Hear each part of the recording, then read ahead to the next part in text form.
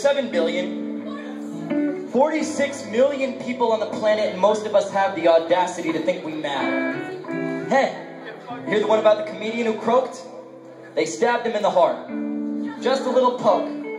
But he keeled over because he wanted to battle wearing chainmail made of jokes. Hey, you hear the one about the comedian who passed away? He was giving elevator pitches and the elevator got stuck halfway. He ended up eating smush sandwiches they pushed through a crack in the door and repeating the same crappy screenplay idea about talking dogs till his last day. Hey, you heard the one about the fisherman who passed? He didn't jump off that ledge, he just stepped out into the air and then pulled the ground up towards him really fast, like he was pitching a line and went fishing for concrete. The earth is a drum, and he's hitting it on beat. The reason that there's smog in Los Angeles is because if we could see the stars, if we could see the context of the universe in which we exist, and we could see how small each one of us really is against the vastness of what we don't know, nobody would ever audition for a McDonald's commercial again, and then where would we be? No frozen dinners and no TV, and it's not a world we really want to text in. Either someone just microwaved popcorn, or I hear the sound of 1,000 people pulling their heads out of their asses in rapid succession. The people are hunched over in Boston. They're starting screen printing companies and app stores in San Francisco. They're grinning in Los Angeles like they got fish hooks in the corners of their mouth. But don't paint me like the good guy, because every time I write,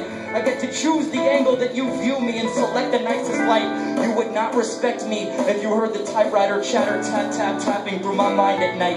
The same stupid tape loop of old sitcom dialogue and tattered memories of some girl I got to grind on in high school, filed carefully on rice paper. My heart is a colored pencil, but my brain is an eraser. I don't want a real girl, I want a tracer from a catalog. Truth be told, I'm unlikely to hold you down, because my soul is a crowded subway train and people keep deciding to get on the next one that rolls through town. I'm joining a false movement in San Francisco, I'm frowning, and hunched over in Boston, I'm grinning in Los Angeles, like I got fish hooks in the corners of my mouth, and I am celebrating on weekends because there are 7 billion, 47 million people on this planet, and I have the audacity to think that I'm better. I know that it's allowed, but I prefer to the alternative because I got a tourniquet out of my elbow. I got a blood neck filled with compliments, and I'm burning, and you say go to sleep, but I've been bouncing out my bedroom walls since I was heavy small. We're every agent once you tucked inside ourselves like Russian nesting dolls. My mother is an 8-year-old girl, my grandson is a 74-year-old retiree whose kidneys just failed, and that is the glue between me and you. That is the screws and nails. We live in a house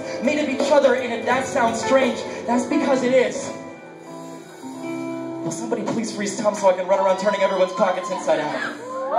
Now remember, you didn't see shit.